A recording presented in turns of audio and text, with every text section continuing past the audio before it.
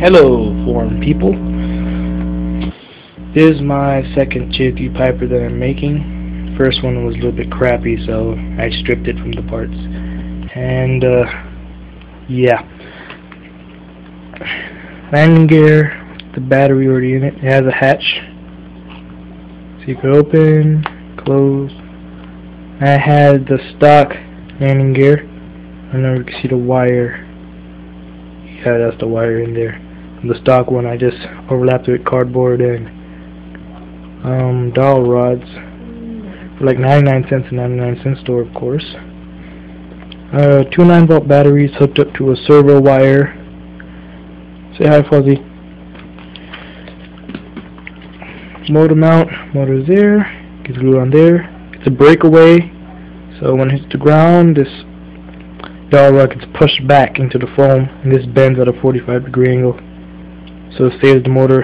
And I hope the prop, because I bought from Hobby City 2 7-inch propellers and 2 6-inch propellers, and they're using 7-inch on this because it's a trainer. I don't really want it to go that fast. And these are the wings, the best wings ever made so far. I am a rookie, so let me show you the better one. Yeah, here it is. The real airfoil from 1962 j-3 Piper. Just, Sharpied the flaps in. I have working ailerons. The servo's in this little yellow pouch right there. Why'd I say gray? I don't know why. Homemade hinges and control horns.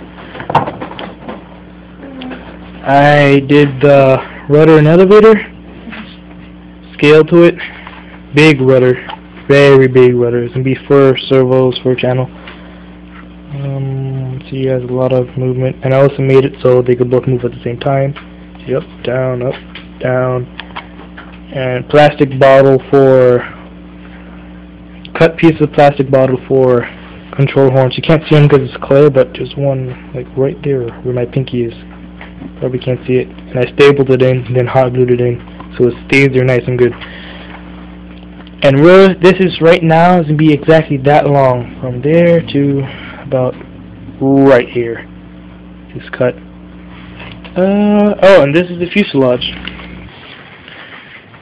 As you can see, very detailed to my perspectives, but yeah.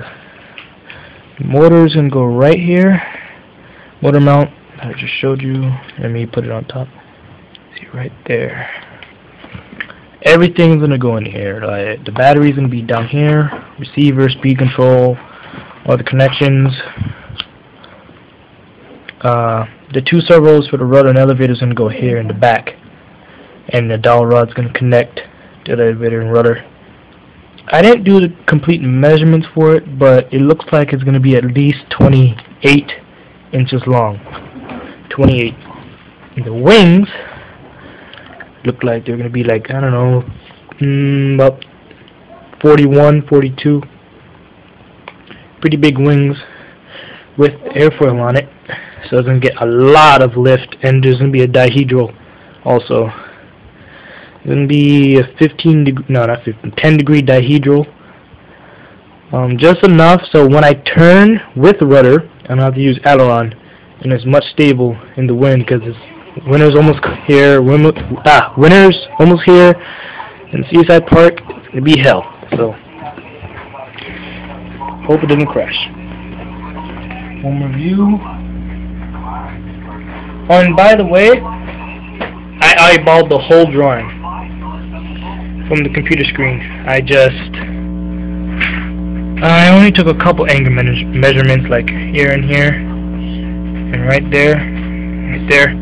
Wings are going to be 6 inches and a quarter wide, so they're pretty big. My hands are not that big. I'm just 15, so not that big. Controller is the stock.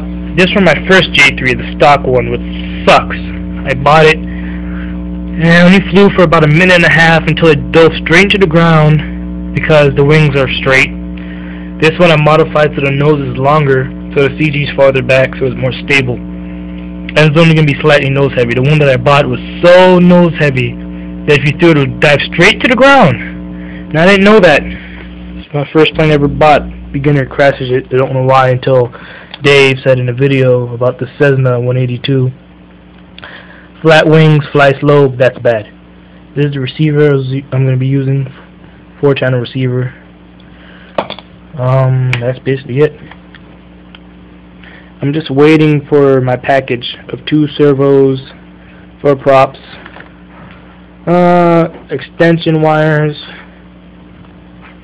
and yeah, new motor and speed control. The speed control burnout on the 180 is too weak for this one. This one's going to be 10% bigger than the stock one. Not as long though. They made it longer for beginners, but I flew my old j-3 and it was the same size, well, same length, but the wings were a little bit shorter because I thought they were too long, but it looks great. And that's basically it. Thanks for watching.